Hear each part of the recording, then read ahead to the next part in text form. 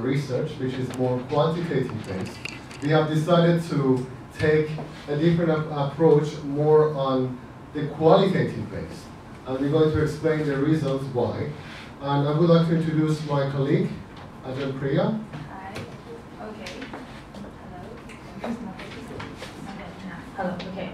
So, my name is Priya Hong. Okay, I'm a lecturer at the International College for Sustainability Studies. Okay.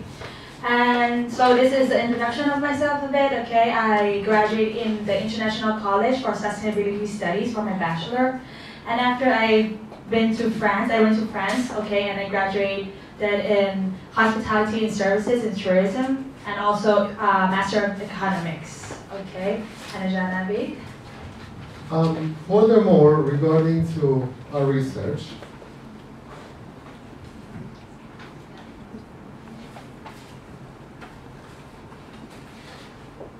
the reason we have chosen this topic is because in Bangkok there are many communities.